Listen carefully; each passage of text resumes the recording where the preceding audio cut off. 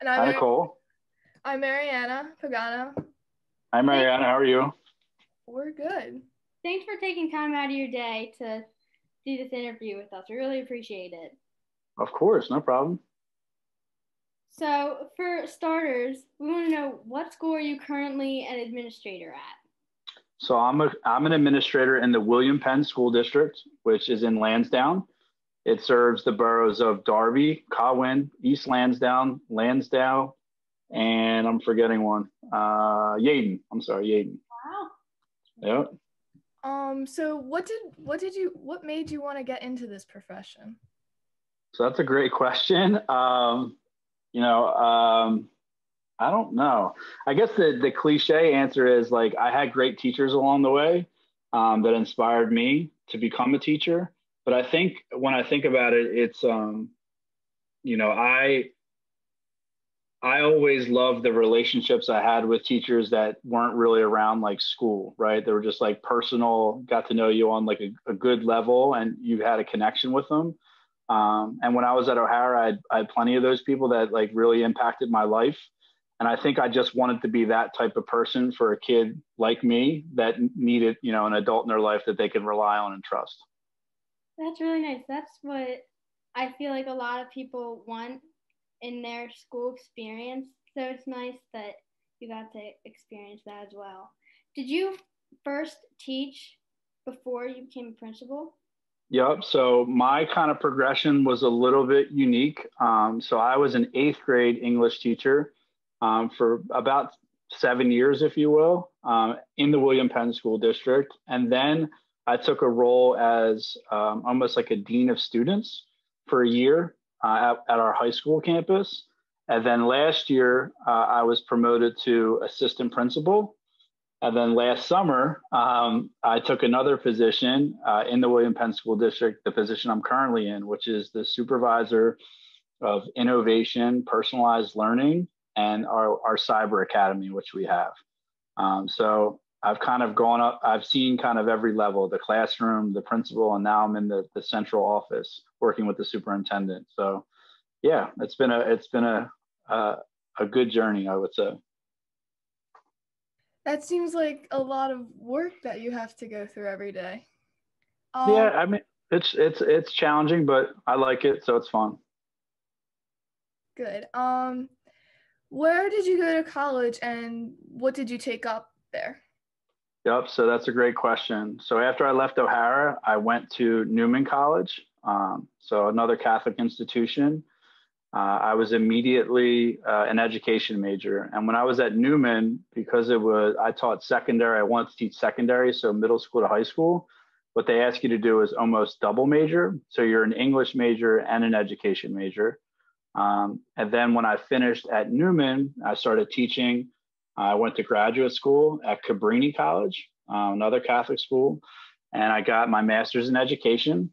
And then I went back a few years later and did an additional kind of master's program where I got certified to become a principal, again at Cabrini. So I've been Catholic school from start to finish. So you know, it's been a great experience.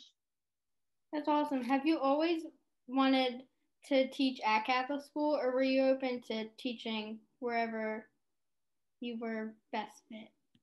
Yeah, I think that's a great question. So, you know, I never taught in Catholic school. I wasn't against teaching in Catholic school. Um, you know, I'm a big believer. I know it's corny, that, you know, everyone kind of has a path and that everything in life, whether it's good or bad, happens for a reason.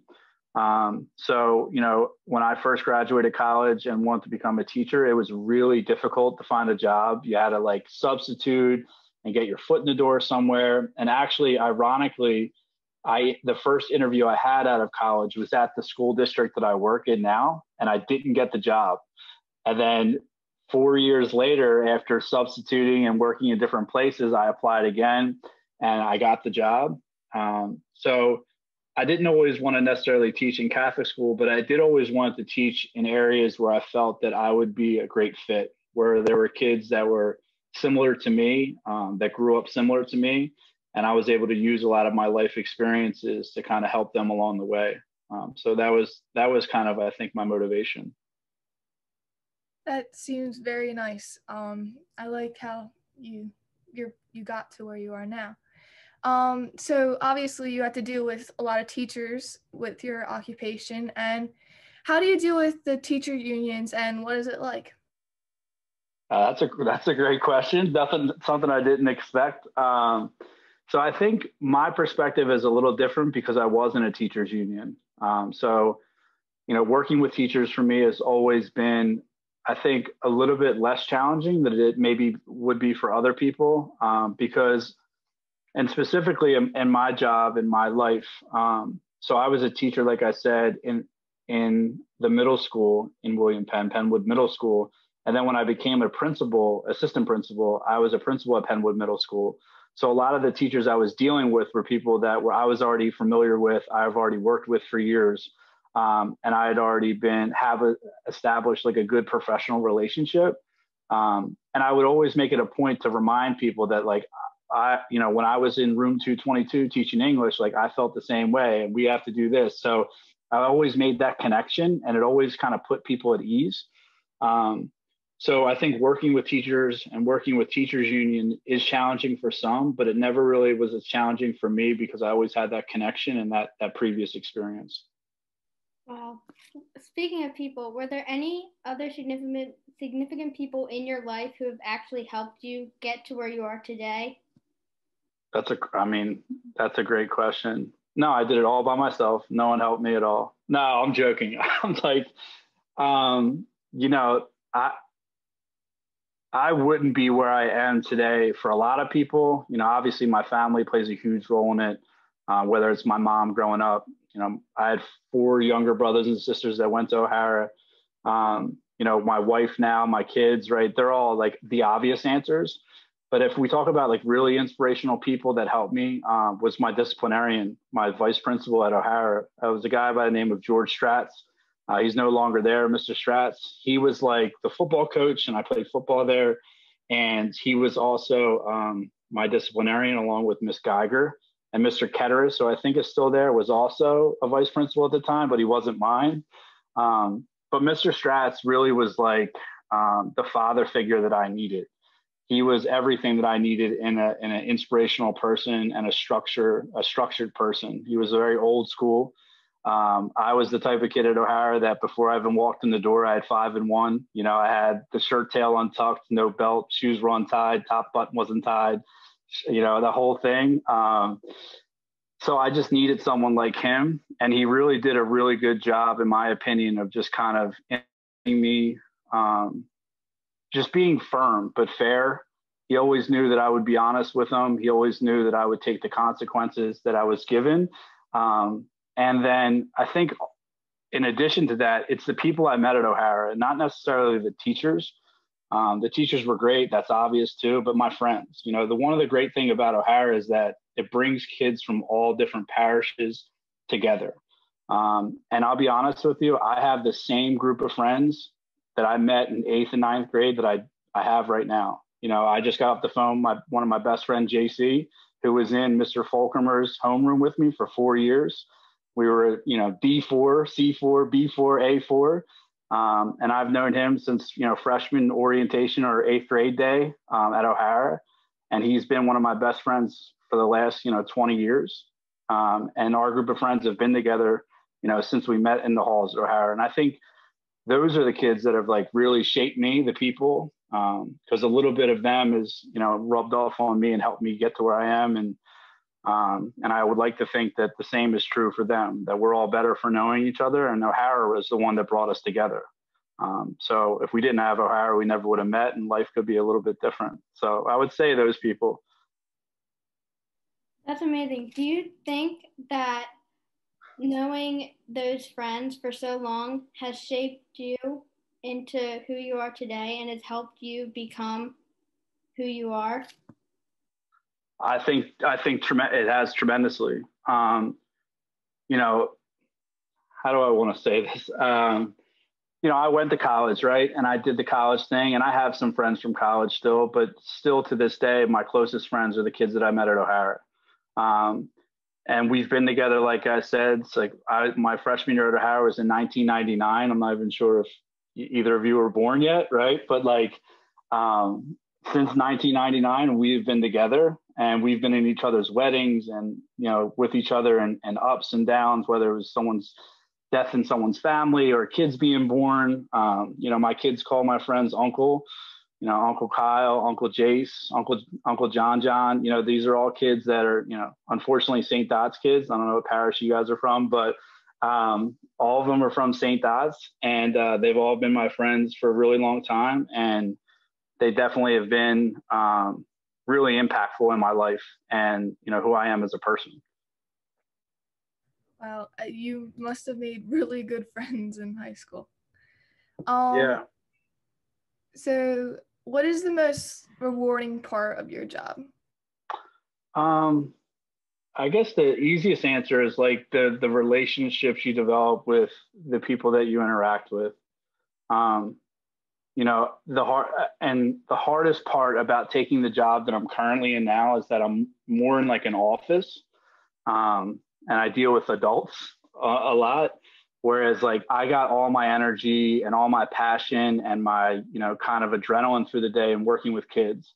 So the most rewarding part about my job is, you know, working with kids and seeing the impact that you can make on their lives on a daily basis and seeing how helpful you are, you know, at that time. But the really impactful thing I think is, you know, who those people become, right? I'd like to think if you ask any of my teachers, you know, what if they could measure their impact on me, they would probably tell you, let me see where he is in 10, 15 years. And I think that's the greatest measure of a teacher or the people that you interact with. So on a daily basis, it's the most rewarding thing, just knowing that you helped someone. But having a kid come back after 10 years of being in your 8th grade classroom, and they're saying, you know, Mr. Danenza, I still remember the lesson you did on this date around this subject, and it really helped me. And it really made me become a good person, or whatever it is. That's the greatest thing. And I think if I remember, and I'm sorry I'm talking so much, but a few years ago, I was at a football game. I was at a Penwood versus Academy Park football game, and Academy Park's our rival. And I did like a brief kind of long-term substitute job at Academy Park. And I was like walking into the game, and a kid just like screamed my name, like Mr. D. And it was like a grown man. The kid had like a beard. He was like bigger than me. I was like, I have no idea who this is. And like ran up to me and gave me a hug. And I was able to look at him for a second and like figure out who it was. And he like sat there for like 15 minutes just telling me like, I remember in 9th grade when you did this and you said that, and that helped me become a graphic designer because, you know, you never gave me a hard time for like doodling and stuff. You always told me to like do it, but get your work done at the same time. So it was like something that small that someone remembered that really makes you just kind of sit back and be like, wow, like how lucky am I to have that impact on someone's life? That's amazing. And you can keep talking all you want. No, Okay. I'm stopping you. And I'm sorry. no, it's fine. And when you said that you interact with more adults than you do students sometimes, is it easier to interact with the adults or the students? For me, it's easier to interact with the students because I think the reason I try to be such a good teacher or educator, if you will, is because I was such a difficult student. And I think I'm stuck in some ways in my brain as like a middle school, high school kid. And trust me, I don't know if any teachers that I had are still there. I think probably a few at this point, but you know, I was on, you know, discipline probation at the end of every year. I always had to like clean up the fair when all my friends were like, go home. I was like picking up trash. Like I was the kid that like got in all the trouble. And you know, was on probation during the school year and things like that. So I was just a handful. And I think now it's paid off because I see that in other kids. And interacting with other kids those kids and all kids, whether they're, you know, get in trouble or they don't, it's always easier for me. I've been on like Zoom calls, meetings all day with adults, and I've had far more interaction and engaging like feedback with you two for the last 15 minutes than I've had with all the adults that I've seen today. So yeah, I definitely interact and engage better with kids than I do with adults. Wow, that's very, very nice. So obviously you have a lot of difficulties in your job. What are they?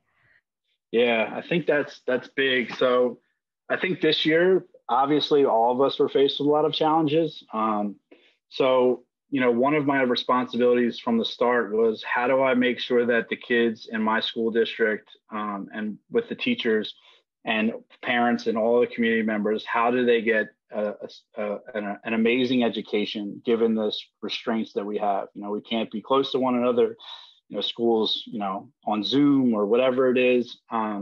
So that immediate challenge was like the biggest thing that I had to try to figure out. So what we did was with my superintendent and other, work colleagues and teachers and students, we put together kind of a technology package. So in preparation for all of our kids to come back to school, what we did was we installed cameras and audio equipment and microphones into all the classrooms, which really allow kids to have that hybrid experience. And in addition to giving every kid in our school district a Chromebook, we really were able to provide them a level of technology that we've never been able to do before. So although it was really challenging and trying to figure out all the logistics and frustrations along the way, when we were able to overcome those things, it really paid off. And our community members seemed really excited about how much support they've received, given the circumstances that all of us are in due to the pandemic. So that's a challenging thing. But I took my job knowing that one of the titles that I have is like supervisor of innovation, and people are like, what does that mean? And I'm like, my daughter who's 6 asked me like, what does that mean? And I'm like, well, innovation is helping people solve problems in non-traditional ways, right? So it's thinking outside the box to figure out solutions. So my job is like problem solving to a certain extent. So I knew that it would be a job full of challenges and obstacles, but I took it because of that, because I like overcoming things and I like having, the determination and the persistence to achieve what you need to achieve. So I think that's, I guess, the best response I probably could give to that question. Good. Even though it's so challenging, it must be very rewarding to be able to help all these people, especially during this crazy time we're experiencing. So, with COVID, that has hit very hard and must have been very difficult for your school and most schools, all schools. How do you think it will be in the fall? So I tend to be, and it's hard to be this way sometimes, but I tend to be an optimist and try to find silver linings in everything. And I think there are a lot of really good things that have come from this experience, right? Obviously, there's a lot of very negative things and sad things and frustrating things, right? But if we kind of set those aside for a second and look at some positive things that have come out of this, right? As we move forward toward the fall, I don't know if every kid will be back in school in the fall, right? I just don't know if that's going to happen. So I think the really good thing is that we're now in a position to support kids wherever they want to learn. So if they want to learn in the classroom, they can. If they want to learn from home, if they can. If they want to come to schools, 2 days a week, they can. And be online the other couple days, 3 days a week, they can. So we've really done a good job in our school district of identifying what we call personalized learning pathways so that kids can design the kind of level of school that they want to have. And I think that wouldn't have happened had we not been forced into this kind of experience with technology. And I think the other thing, that's really, really helped us is that kids are so much more, and I don't know if this is just like, I try to tell my kids when I was in school, like cell phones didn't exist the way they existed now, even when I was in high school. Like if you wanted to like send a note to someone in class, you had to like pass a note. Like you couldn't just text them in your pocket, right? Or whatever it is. But I think, technology education has really kind of taken off, right? It's accelerated. Like my daughter who's in kindergarten, she does all this thing in Google Meets that like I don't know how to do. She's like using, shortcuts, keyboard shortcuts to mute herself and turn her camera on, right?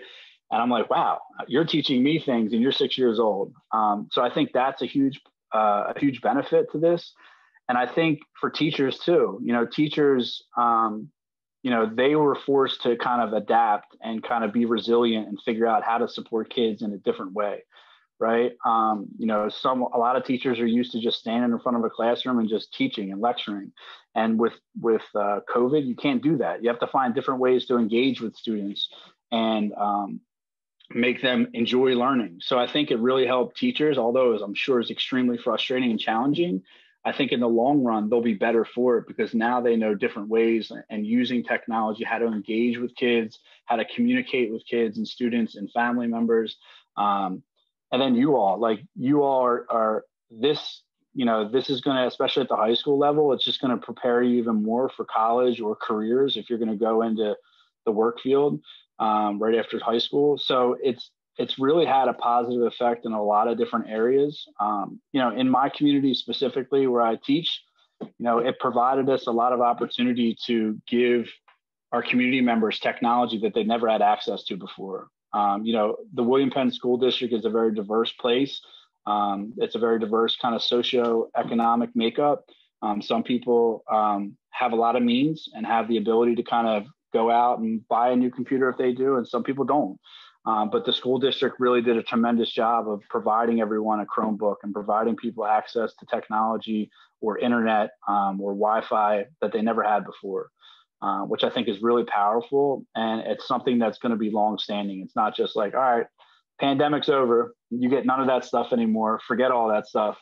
Now it's just with everybody forever. And I think that's, those are a couple good kind of silver linings to this whole challenging situation that we're in. It seems like your school is handling this very well. Do you think COVID will permanently affect your job and your students' learning experience at all? Oh, I think 100%. How it'll affect my job is that I don't know that my job would have existed, a few years ago the way it does now. Specifically, my job is, creating personalized learning pathways for kids and using technology and different innovative tools to solve problems. So I think it's been a really advantageous position to be in because I'm kind of the point person to handle a lot of these kind of technology and instructional technology problems in our school district or challenges, excuse me. For kids, it's definitely going to impact them in both positive and negative ways, right? So the positive ways I mentioned with technology, they're going to be there forever. The opportunity to engage with teachers and learning in a different way are going to be there forever. But also, from a negative standpoint, just to be honest with you, like it's the hardest part. I think one of the harder parts that, I didn't mention this earlier, but one of the harder parts for me as an educator is knowing that my kids are suffering, right? Even if they're smiling on screen, they're there every day in school, the isolation it's not what we're meant to do. We're not meant to be people that just kind of sit on Zoom screens or Google Meet screens, right? And just interact with each other. And me as a person, like I was the teacher or the principal and the teacher in the hallway. It was like high-fiving kids and like shaking hands and like, doing all the, the extra stuff in the hallway that, kids are like, what are you doing? Like, why are you doing all that? And now we don't have any of that. And now that, even when we're in person together, we have to stay far apart from each other. And I think that that's going to weigh on people. And I think it already has. So we, in our school district, and I know in many school districts, we've really taken a really hard look at how we help kids from a social and emotional standpoint, how we deal with mental health, whether it's for our kids and our teachers and our community members, because some of those negative effects are going to impact people for a really long time. And, in my generation, I can remember sitting in Miss Green's history class when we saw 9/11 happen on TV, right after Channel 1 News. Like literally, I don't know how to explain where this classroom is, but it's like, it's in the main of that one hallway. I won't even get into it. But I remember sitting in that class and watching the towers get hit and watching the towers fall. And of my generation, like that was our traumatic moment. And I think for you all, not that everyone needs a traumatic moment or deserves one, because none of us do, but I think this is your kind of traumatic moment. And I think that moment defined my life in positive and negative ways. And I think the same is going to happen from COVID. It's going to impact everyone's lives from a positive and a negative way. So yeah, I think those are like the long-standing impacts that are going to, be felt from COVID-19 and the pandemic in general.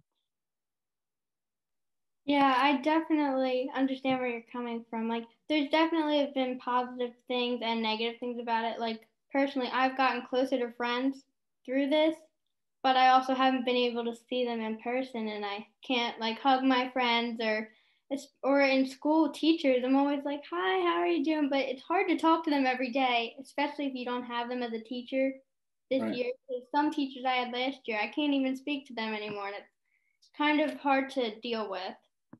Yeah. And so to conclude this interview, why did you want to take part in this interview? I don't know. I mean, I guess that I kind of said it in a lot of my answers, but it's probably a couple reasons, right? Like, I wanted to show kids, and I'm not the only one, and like my life wasn't really that hard when I think about it, but like I never really liked school. Like, I wasn't someone that was like into school, wasn't necessarily a great student. I think I could have been a great student. I just never was really engaged in it, and I don't know why. And I told you, like, I got in a ton of trouble. But I've really, like, if you were to ask people that I graduated high school with, or tell people what I do now for a living, their minds would explode. They were like, no way, not even possible. That kid, that person, if you were to ask teachers, they would probably say the same exact thing. Like, there's no way that Warren Danenza works with kids. Like, who in their right mind would let that guy work with children, like knowing who he was and what he did?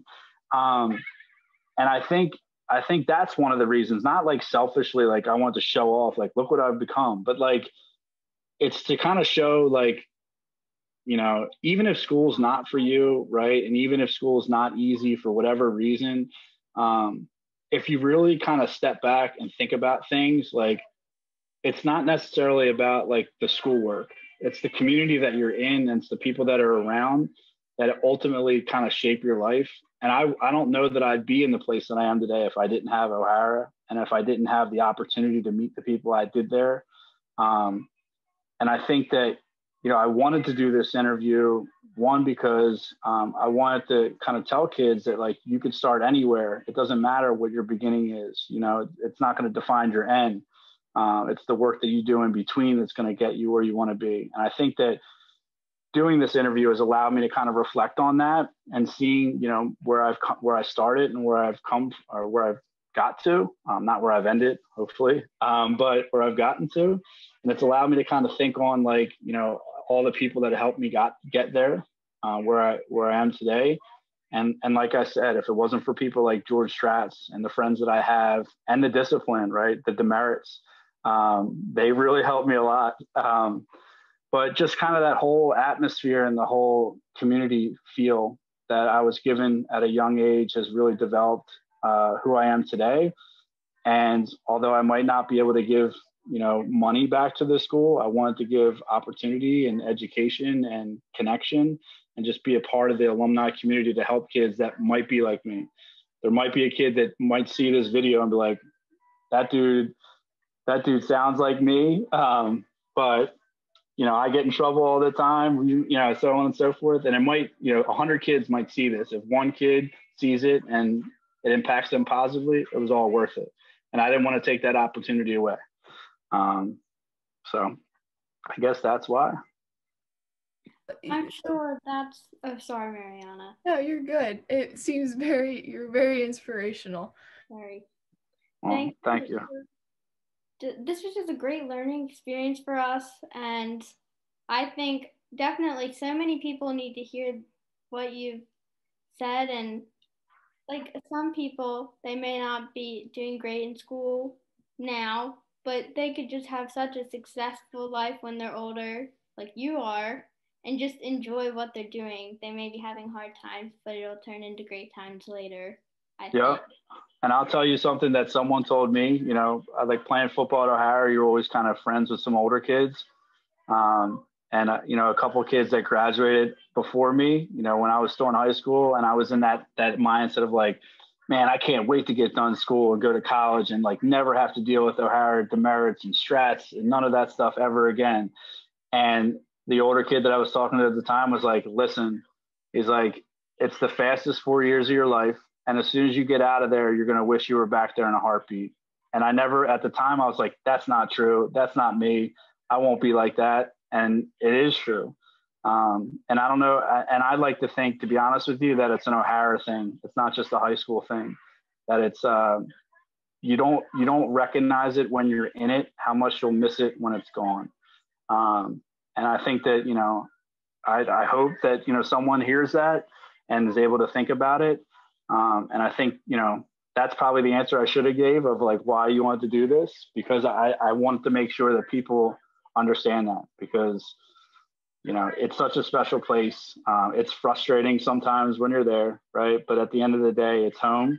And you're going to think back in 10, 15 years, how much it shaped you as a person, and be so grateful for it and wish you could just give back to it. And that's what I hope I was able to do today.